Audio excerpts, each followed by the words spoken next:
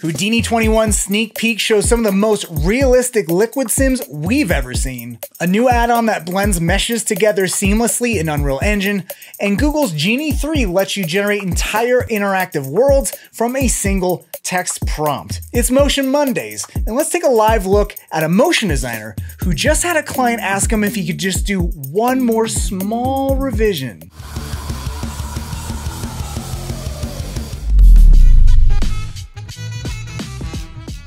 After what feels like forever waiting and watching those satisfying preview videos, Tore Lervik's MeshBlend plugin for Unreal Engine is finally here, and it's aptly named, lets you blend any mesh with any other mesh, including landscapes, static meshes, or skeletal meshes. This thing operates as a global post-process shader and works in real time, even with dynamically spawned objects, and it supports all the good stuff: opaque materials, nanite displacement, and decals. Now, it's not exactly cheap. Personal licenses start at $119 over at the Fab store, but if you're doing a lot of world building inside of Unreal Engine, this looks like a pretty handy tool to have in your toolkit. And speaking of handy tools, aescripts and aeplugins just dropped control groups, which basically scratches that layer groups itch we all have been having inside of After Effects.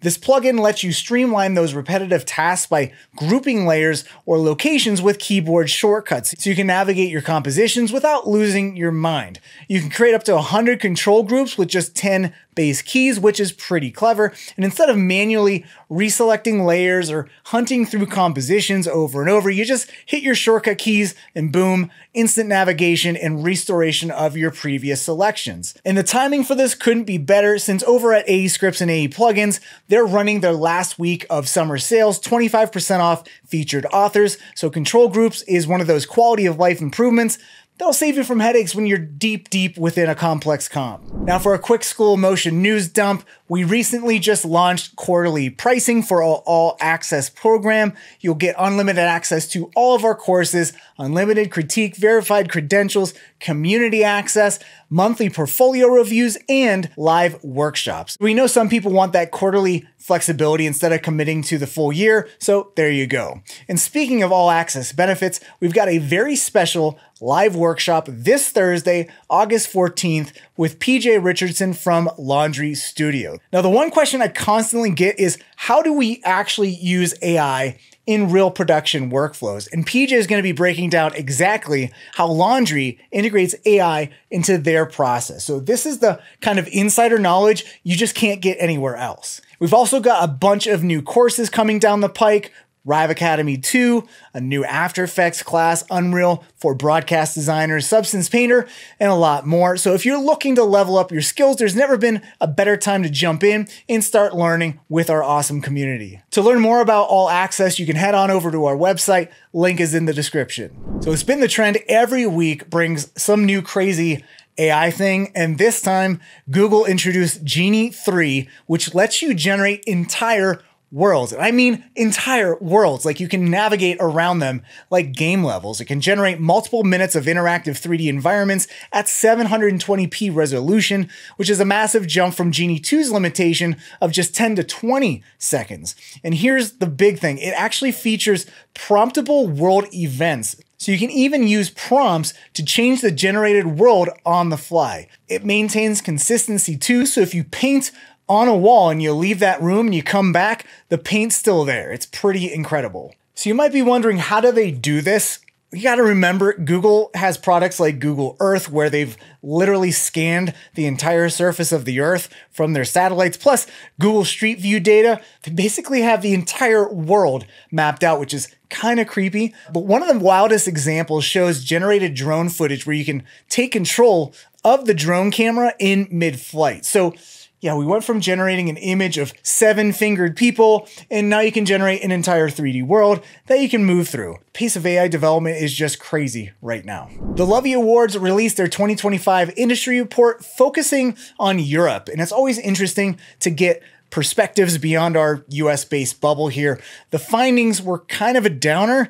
57% of respondents said the industry is struggling or in decline. One key insight was how different Europe's approach is compared to here in America. We're very unregulated with a lot of risk taking, while European organizations are more measured with innovation and slower adoption with stricter regulation. The Wall Street Journal found that only 4 of the world's top 50 tech companies are European. That gap is pretty telling. Interestingly though, while 40% called AI transformational and almost 50% said it significantly impacts their work, 66% of leaders see AI as a challenge. Now here's something that surprised me. Younger, less experienced employees are actually more resistant to AI, preferring to master job basics first. And you'd think maybe younger generations would be the first ones to embrace it more, but maybe because they have more to lose since they're just starting their careers, that kind of makes sense. Speaking of AI anxiety, here's an AI actually trying to help you find jobs instead of helping you lose them. IndyAI is great for independent motion designers looking to use AI for job searching. It quietly discovers new opportunities through your existing network via a Chrome extension. The quietly part sounds slightly creepy, but maybe it's useful. The tool integrates with Contra Pro and scans your professional network to identify projects that align with your specific skills and experience. So no longer do you have to kind of sift through relevant job posting. It helps you tap into your existing connections and figure out where the new projects are and build new relationships with clients and colleagues over time. Now for some amazing work from around the interwebs. First up,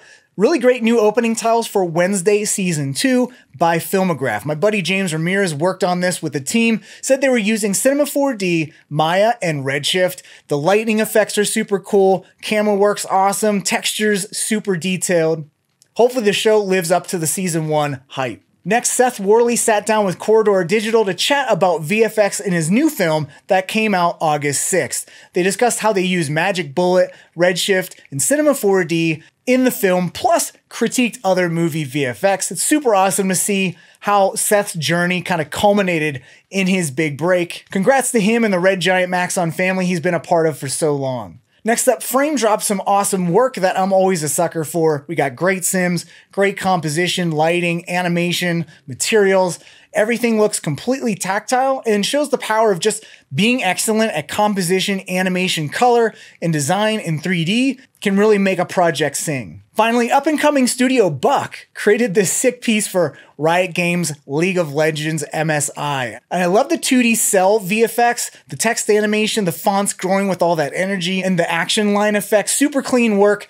Exactly the type of stuff you'd expect from Buck. Now onto our big headline that's been all over the internet last week, Houdini 21's sneak peek video, and it's a massive update. Keen Effects tools are now production ready with enhanced auto rigging capabilities and facial rig creation. They also added new muscle and organic tissue solvers, but the real showstopper here is the material point method or MPM solver updates. The MPM now has debris emission and MPM surface that creates meshes with UV preservation. The simulations, like this one right here, looks completely realistic. And this sim's actually been making the rounds lately. You see all the debris mixing, got that whipped cream. Oh my gosh, just making me hungry just looking at it. Now on to our School of Motion Student of the Week, Don Dixon from Plano, Texas. He's a motion designer and senior animator for feature films who created this really cool Rive piece where you can hover over and the character changes states and the eyes even follow your cursor around.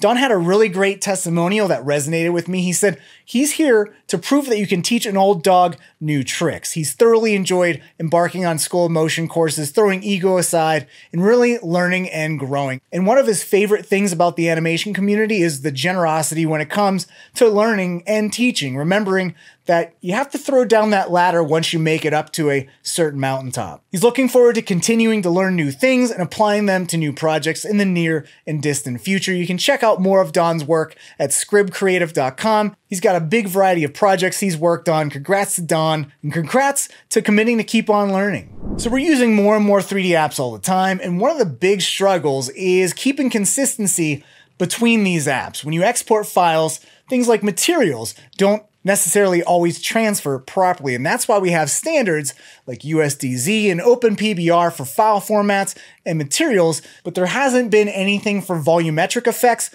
until now. The Academy Software Foundation just announced Open PBR Volume, a collaboration between Autodesk and Side Effects. And this is going to create consistency for volumetric shading between different apps, explosions, cloud, smoke, fire. Depending on which app you're in, these volume effects might look completely different. That's a big problem for artists moving assets around all these different apps. So what this is going to do is hopefully ensure seamless asset exchange between studios, authoring tools, and renderers while maintaining a familiar interface for artists. So Open PBR Volume is a pretty big deal for maintaining visual consistency across pipelines using volumes. Now here's a really cool Blender add-on called Simply Trails that does exactly what it sounds like. It creates motion trails on mesh and curve objects. It lets you quickly add dynamic, really cool appealing motion trails to animation, enhancing that sense of motion and adding that visual interest. The tool includes smooth fading, wind effects, organic movements,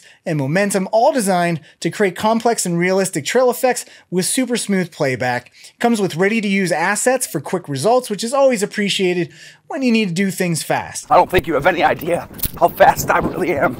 I'm fast as boy. Now, I'm always a sucker for motion smears, so this looks like a super cool addition for any Blender user. You can grab it over on Superhive Market for the low cost of $8. Links in the description. And finally, a little roundup of some events happening over the next few months. First off is OFF Montreal. If you've always wanted to go to OFF, but you can never quite make it over to Barcelona, well, here is your chance. It's their first event in Montreal, and it's happening September 8th through the 9th. I hear nothing but good things about OFF. Hope to make it to one these days, but if you're in the area, you should definitely check it out. Next up, Safe Space LA has their 4th meetup in LA on August 21st, put on by the great folks at Laundry and people like PJ Richardson. They're excited to have Marcel Zuhl from State present their awesome work. You can get your free ticket over on Eventbrite, but note they have limited parking in LA.